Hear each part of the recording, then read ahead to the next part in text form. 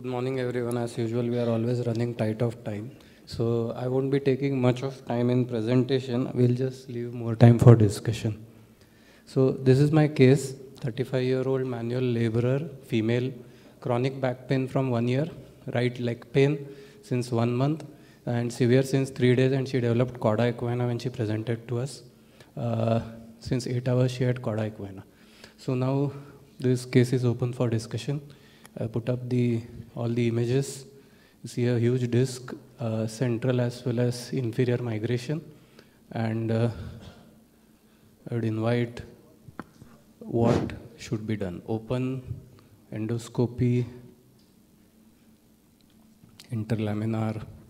So we had an interesting case yesterday where surgically we were trying to remove the disc through the axilla of the nerve root. So this is a similar disc. The only addition is she has a cauda equina.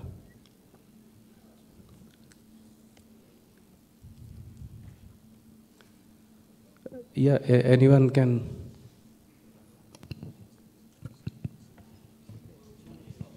So, yeah. Okay, look.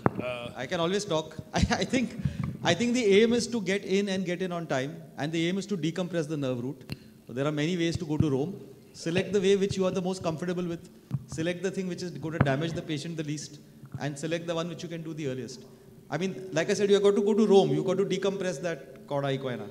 Now, whether you do it so-called open, so-called MIS, so-called endoscopic, that's your choice. So, but do the one which you do the best. Don't do the one which you are trying to sell to somebody. Yeah. So I think what we will do is, I was just telling Professor Rajshekaran that we should get a discussion out on many aspects. One is, of course, that the discussants will do that first. But one point I want to raise, even before anybody discusses, is the fact that this is the cauda equina, 8 hours. I just want to know from the panelists one thing. Do you want to operate in the middle of the night? You want to wait another 8 hours, like in the morning if you want to do? Or just your thoughts, please. We'll start from Ajay. See, whenever you have a cauda equina, the fact that matters is the time duration. If they're coming within the first 12 to 24 hours, I wouldn't mind operating in the middle of the night. If it's me, I would prefer that somebody addresses that as early as possible. If it's more than 24 hours, then probably looking at a time frame when you are easier for you to do, I mean, not too late, but as early as possible. But if it's within 24 hours, especially within 12 hours, my option would be to go in immediately and do it as early as possible. So anybody for endoscopic? Sure. This is one, you have said 8 hours, there's no doubt I will go in at an uncomfortable there's time. no doubt that we are operating. Anyone for endoscopic, interlaminar? For me, it is, I'm most comfortable with tube, microendo and removal. Like whether a wide, we don't require wide. We can do everything wide inside, what we want to do wide as an open. Through that, I'm comfortable with that. So, okay. And since she is a 35-year-old manual laborer, single disc affection, quite tall disc, chronic low back pain, anyone for fusion? No. Primary fusion? No. It looks like there is lysis at L5 along with the so better to get dynamic X-ray and then decide whether to go for fusion or not. So I think there are many young people here also. So we should divide in two segments of discussion. Like what needs to be done and how we are going to do it. And as Samir rightly said, how you are going to do it takes a back seat as to what needs to be done and when you're going to do it. Young person, 8 hours, and we know it's not like a person who has come with a cauda equina of 1 month duration and then there is no need to operate in the middle of the night. Immediate onset, 8 hours, there is ample proof to know that the decompression must be done as soon as possible. It doesn't really matter whether you're going to do a fenestration or a microdiscectomy or a tube or an endoscopy, if you're good at it.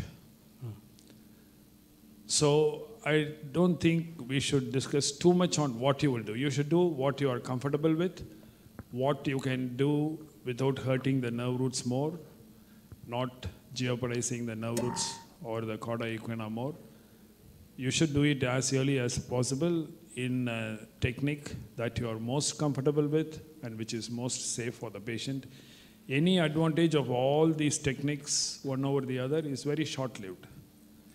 After a month, it doesn't really matter what you have done. And I don't think we should also fuse unnecessarily. Yeah. So Ashutosh, can you just run through the case? Sorry? What next? No, I did This open is the only one. decompression. Any role of steroids, panelist? Any role of steroids with the chorda equina? So even in all the NASI study, everything, it's all for the cord. For nerve root and chorda equina, there is no proof that you need to give a steroid. Okay. Steroids, sometimes people give if they have radiculitis, some battered nerve root syndrome, or some painful paresthesias after your surgery. Yeah. But I don't think steroids are discussed for nerve recovery in a chorda equina syndrome. So one of the things that you need to concentrate on looking at MRI, especially if you're going to do in the night, is can you see whether it is the disc prolapse, the extrusion, has it gone upwards or downwards? So it is mentally clear where you're going to do. Second thing is whether it's a shoulder or an axilla. If you can get this information by reading the MRI, it helps you to prepare your mind and do what exactly you need to do. If it is one of those very easy discs, you open, you do a little laminectomy, and the disc is staring at you, pop out, everything is easy. Like yesterday's case where it was under the nerve root, yesterday there was a case where it was under the nerve root, it was stuck. And a very experienced surgeon like Dr. Bharath found it. It's not difficult, it is a slow going. So in that situation, in the middle of the night, you will start hunting for micro instruments, microsat, it'll make you more restless. So the thing is, I'm not saying you overread the MRI, but read the MRI adequately so you are prepared for the challenge. Yeah, you can never overread the MRI. I fully agree with Rajkumar. One usual tip is, if you have a disc which is migrating down, 90% of the times you will find it in the axilla. And if it is a disc which is migrating up, 90% of the time it is on the shoulder. So if there is a large inferior migrated disc, you will invariably find it is in the axilla.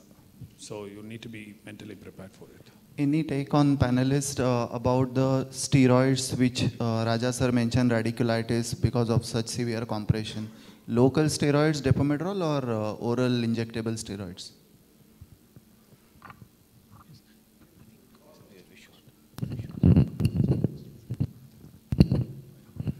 If there's a lot of root handling, then I may give local steroid. Kenacort, depomedrol is not available.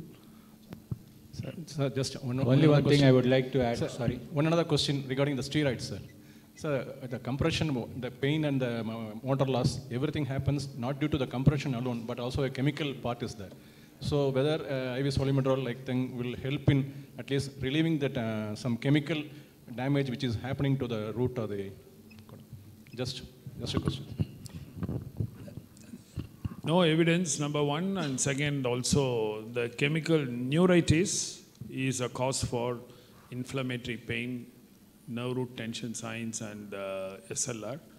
But chorda equina doesn't occur due to chemical inflammation. Chorda equina is a result of direct compression.